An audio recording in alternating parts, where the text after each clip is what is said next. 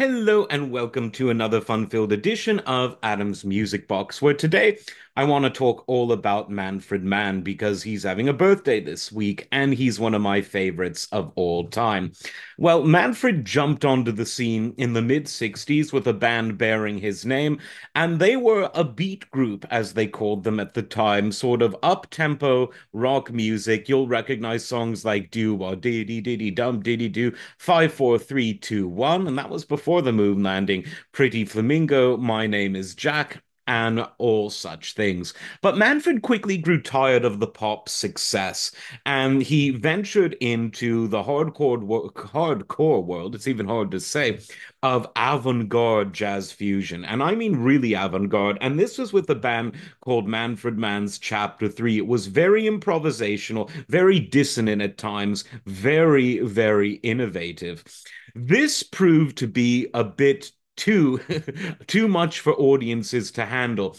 And so he compromised and came out with a progressive rock band that took some of the elements of the Manfred Mann's Chapter 3, or was it Chapter 2? I always get my numbers confused, which is kind of weird for a band that had a song called 5 4 3 2 1. But in any case, the Manfred Mann and his Earth Band were really, really quintessential progressive rock, and they really ought to be mentioned in the same breath as bands like ELP and Genesis and Yes, and bands like that, because they were at that level of sort of sonic complexity, improvisation, really good songwriting, and perhaps most uniquely to Manfred Mann's Earth Band. And maybe this is why they didn't get the fame of some of the others. One of the things that they were most known for were covers, but their covers took a song and they did stuff with it that was completely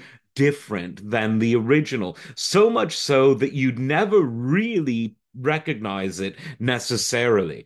I mean, for instance, on their breakout album in terms of what I think was really, really good. Well, before we get there, let's go to the first album. The first album was so great. It had a wonderful cover of the song Captain Bobby Stout that was absolutely wonderful.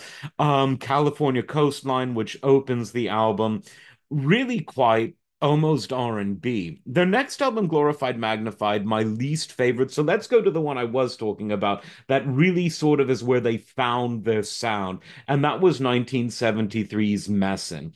The song Messin' that opens up the album, just a wonderful prog rocker. They sort of by now they had already established the fact that they take a lot of Bob Dylan songs, turn them on their head. This one had Get Your Rocks Off, but in a very different way. They did the wonderful New Orleans classic made famous by its composer, Dr. John, Mardi Gras Day, and they continue to go from strength to strength. Solar Fire from later that year might be their best album, but they had a lot of albums you could say that about. It begins with Father of Day, Father of Night, a rather obscure Bob Dylan song that they turn into an absolute prog rock masterpiece, an absolute knock your socks off. It's the kind of thing where you know the ads for Maxell tapes that they had in the 70s and 80s, where it's the man in the chair and he's being blown back by the sound. That might be what he was listening to. That's the kind of song that it was. And the whole album is really good. There are a lot of classical references as well. Saturn, of course, is a nod to, or Joybringer rather, is a nod to Gustav Holst. You've got Earth the Circle, which is a nod to Claude Debussy. Wonderful stuff.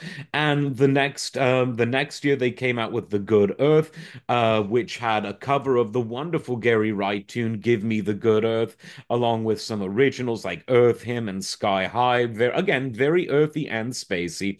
1975 brought Nightingales and Bombers, where they started another tradition of doing covers of Bruce Springsteen songs that sound absolutely nothing like the original. Spirits in the Night by Bruce Springsteen, you would not necessarily recognize it in the Manfred Mann version.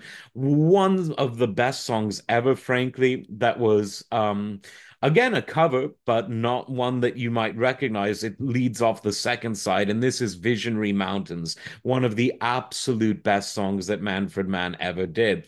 And although they changed vocalists from Mick Rogers to Chris Hamlet Thompson for their next album, they didn't miss a beat in terms of what Manfred Mann's sound was, a combination of originals and really grooved out covers. And this album, called The Roaring Silence, had their most popular song ever. And this was their cover of Blinded by the Light, another one of the more obscure Bruce Springsteen tracks. And it made it big because it had everything: great keyboards, great guitar, great production. But it's perhaps best known for the fact that Chris Thompson did something to the lyrics that a lot of people misunderstood in a comical way.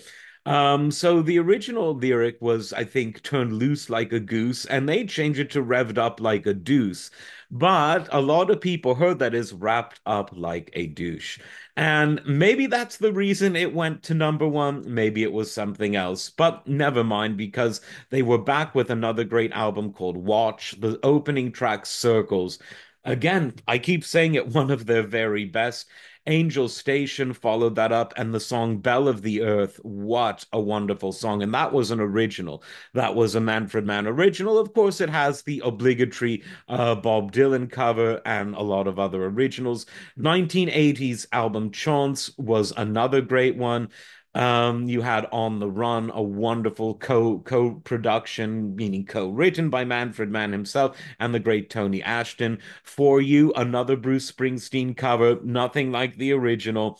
And they kept going throughout the 80s, really good stuff. And they still play live to this day, and Manfred has still absolutely got it. The band had a lot of great instrumentals, a lot of great covers. Manfred's playing it straddled the line between virtuosic and very sort of and something that almost blended in. He wasn't someone to necessarily hog the limelight in his own band. His solos were, of course, very good, but he didn't really impose himself musically. The band were a very balanced band at all times, and he was the one who continued to keep it going and continues to keep it going. A real fine musician who produced really some of the, if you like prog rock, with some classical references, with some improvisation, with some really outrageously wonderful covers. You need to, frankly, listen to all of those classic 70s albums from Manfred Mann's Earth Band, because they are really good. You will not be disappointed if that's your genre. And even if it's not, I think it's actually even more accessible than a lot of the other prog rock that actually did go to the top of the charts. Manfred Mann, happy birthday, and keep on doing what you do best. Like, subscribe. We'll see you next time. Take care.